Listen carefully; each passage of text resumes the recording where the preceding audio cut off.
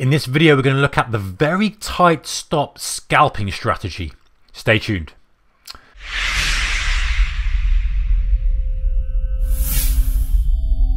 Hey traders, not one for investors, one for short-term traders only, guys. We are talking scalping, we're talking ultra aggressive, and most importantly, what we're talking about is using a tight stop. Now, I know most people are saying, hey, you can't use a tight stop. Using a tight stop, you get a death by 1,000 cuts, that kind of thing. And I've said it before myself.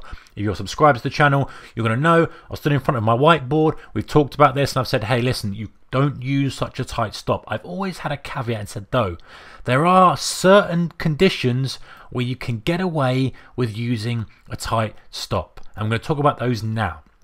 The problem that I think that most people, or mistake that most people make, and I say I've been there myself, I've done it, is try to use a tight stop too often. There are only certain few parameters and setups and variables when they're all lining up that you can say, you know what, I can use a 6 tick, 7 tick stop, that kind of tightness of stop, and look for, you know, a good move and keep it tight, ramp the position size up and trade it accordingly. Unfortunately, as traders, we all try and want to get, you know, the most bang for our bucks. We want to use a tight stop, we want to leverage up the position size, and we use it in the wrong environment. And so we end up getting caught out and get stopped.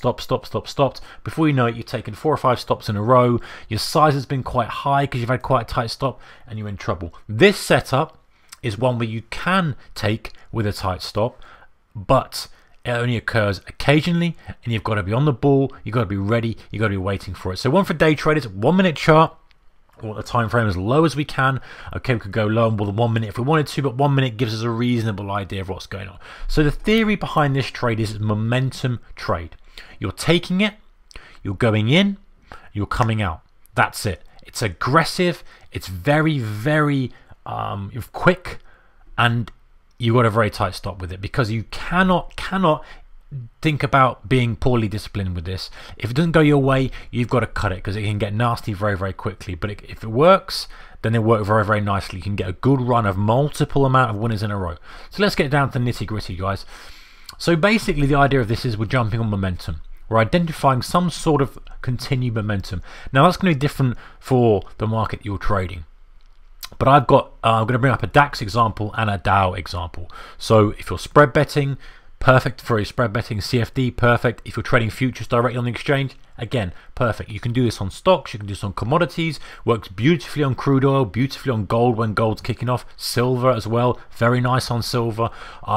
Currencies, when they are very, very active. The only thing with currencies, because they're being so thick and they're so liquid, you sometimes don't get the kind of shifts in volatility that you do with some of the individual stocks, and specifically the DAX and occasionally the Dow. DAX is the sweet spot, and crude oil quite often as well. You don't get that kind of shift in volatility you get.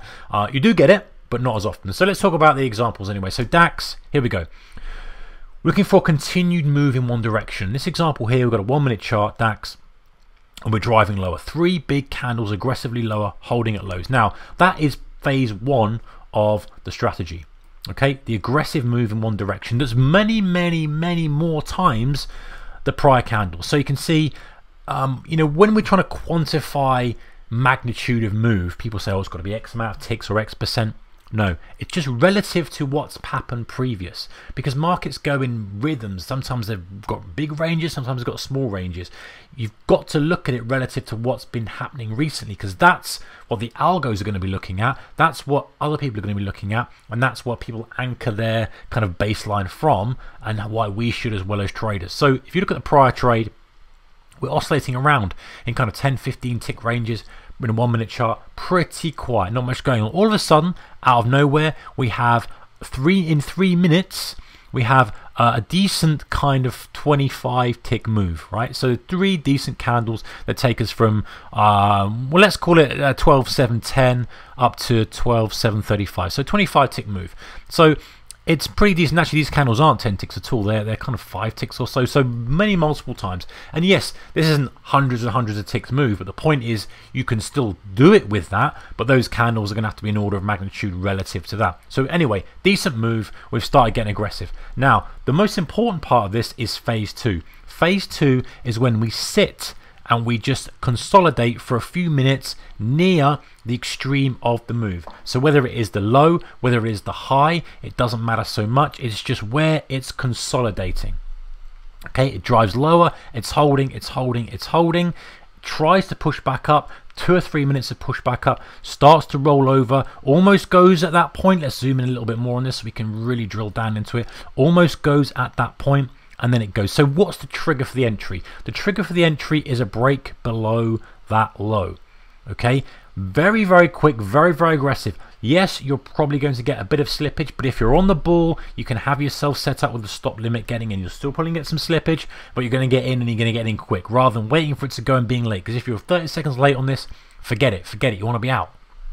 So we've got to see, just to recap slightly, because I want to reiterate that we don't want to encroach too much into this. This here needs to be very, very, well, not very, very deep, but deep enough that this, when this encroaches, it only encroaches very slightly into it. That's perfect. We're not even kind of in the first candle here. We're not even taking out the first candle. We're sort of 50%, 60% of the range of the the third candle in the move. That's fine. You know, and we sit there for 3 minutes, 4 minutes. Any more than that, again, we want to be a little bit nervous of it. This is momentum, guys. It's aggression. Move one direction, pause, hold, hold, hold, hold, bang, next leg. We want to be there for the next leg. That's the name of the game in this trade. It's there, ready for the next leg. So we've got to be there identifying it, got to be ready for it, bang. We're short as it breaks through this low here, and our stop is going to be above the last swing high. Not going to be above this swing high, too high. This is tight as anything. It's going to be...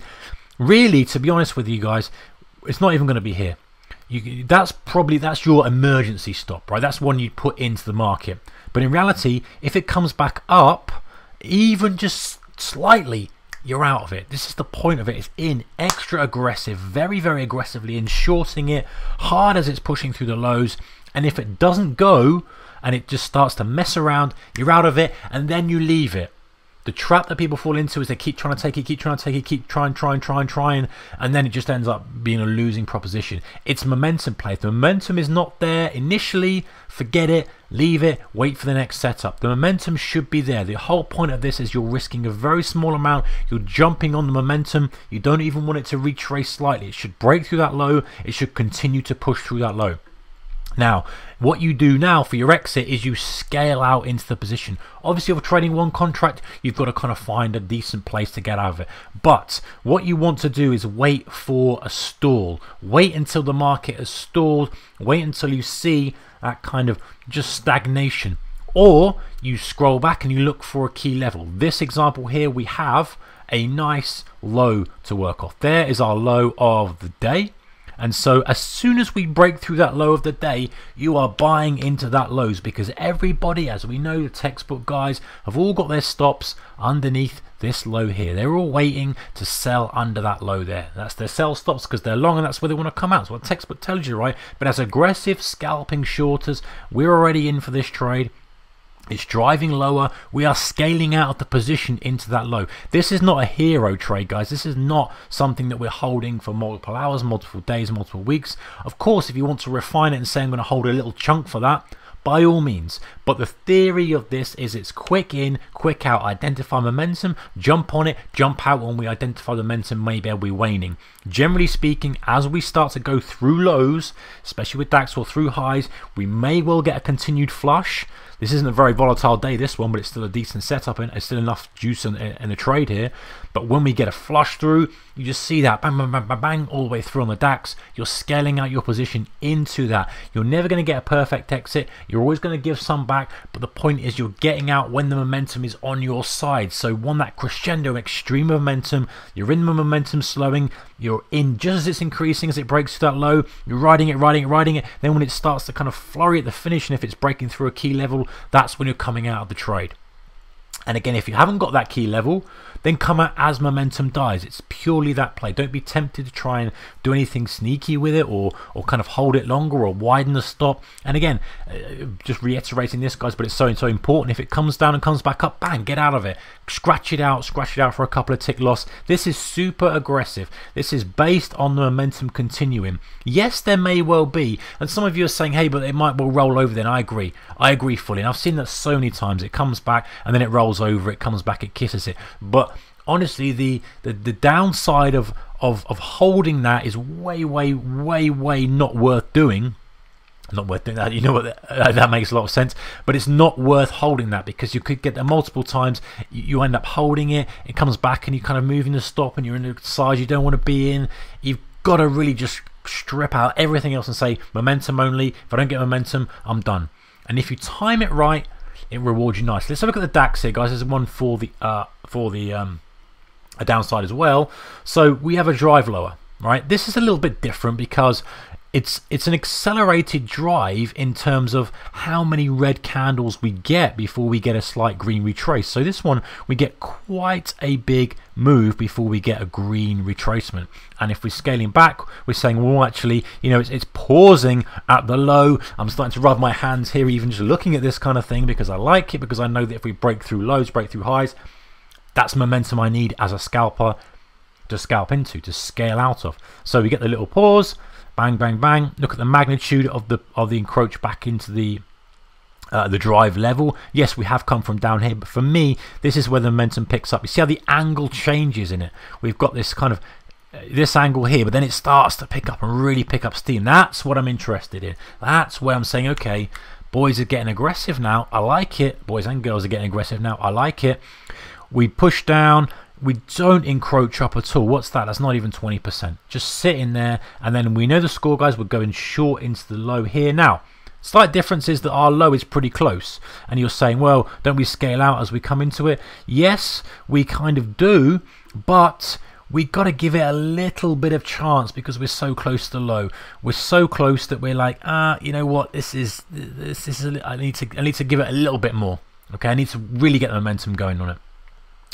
This one, you're okay to have your stop above the high. Last one was too high. This one is fine because you've got you know, not a big stop relatively speaking compared to what you're going to get out of it. You know, this may seem like a big stop. You're saying, well, it's, you know, hang on a second, it's like 40 to 15 ticks. But yeah, look at the range we're doing. We've just come from 24,280 all the way down to 24,140 in half an hour. So it's all relative. Whilst that DAX was kind of a 5-tick stop and a 15, 20, 30 tick, 15, 20 tick target, if I remember rightly, this one's a little bit different. This is a 15-tick stop, and you know, we're moving in kind of, we're looking for 50 ticks out of this. You know, that's the scalp in this conditions, which is why it's good. We've got examples for 2 different conditions here. So again, momentum, selling, it's going low, it's going. This is a little bit of a funny candle. You know, I don't doubt this. This is something that would probably have me on the edge, ready to get out of it, thinking, oh, you know, I need to be cautious, I need to be cautious. Fortunately, it then rolls over, gives you that added momentum, driving lower. Now, for me, I think that this would have had me out. This kind of congestion, this messing around here, it's not quite the low, but it's run out of steam, hasn't it? We've had a good drive. I'm cautious as well. We've come from a high. Pure momentum play this. You know, if we've hit it aggressively here, we've seen this, it's rolled over again. You know, I'm probably thinking now, you know, I need to come out around here because we've got a bit of indecision.